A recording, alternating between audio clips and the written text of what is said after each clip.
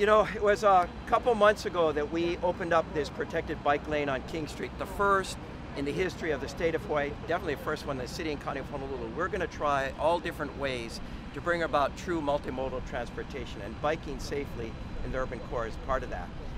It's a pilot, and when we opened it up, we said because the lights are only facing as you go Diamond Head, that we wanted everyone to ride one way. Now some folks didn't, they went both ways, and you know, in some ways it was nice to see it being used by folks that way. But we had committed at some point to install lights, so as you head Eva, you could see when it says stop and you stop, so you don't ride into cars that are turning left. The good news is the lights have arrived on island, and we're going to be installing them today. So this pilot continues to live and breathe and evolve. And we believe, I believe anyway, that it's going to be better. So we're going to be putting up these lights on 13 intersections between Alapai and Eisenberg. We're going to see how it works. We're going to get feedback from the riding community that's behind me to see what they think. And we're going to do more tweaks as we go forward. It's a 2-year pilot. We're into less the first year. We'll see how the whole thing works. But for me, I'm committed to really try to improve bike riding in the urban core and make it safe. And if it works here, we want to take it to other parts of our city. We want to make it safe for our bike riders. We want to make it safe for those who drive cars. We want to make it easy for people to take our bus. We want to make sure that people can walk on our sidewalks and cross in our crosswalks and be safe there. And yes, someday for people to ride rail too.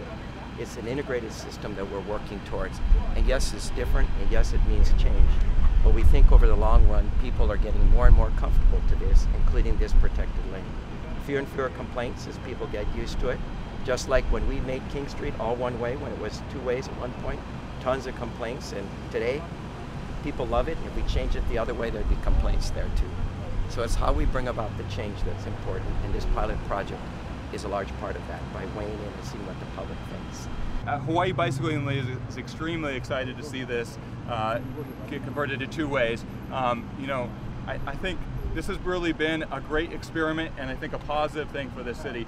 We've gotten so much positive feedback from cyclists, and more hearteningly, from people that have decided that it is in fact safe enough for them to cycle now. These stories where someone, you know, before they didn't feel comfortable, they didn't feel safe on our roads, but this protected bike lane is what's going to get them out there. And we think by converting it to 2 ways, it's just going to increase the utility and use of it. 100 years ago when we built the first road, not too many cars. You had to have a grid of roads in order to invite more cars. What we want to do is have a grid of protected bike lanes to invite more bike riders than just the folks behind us.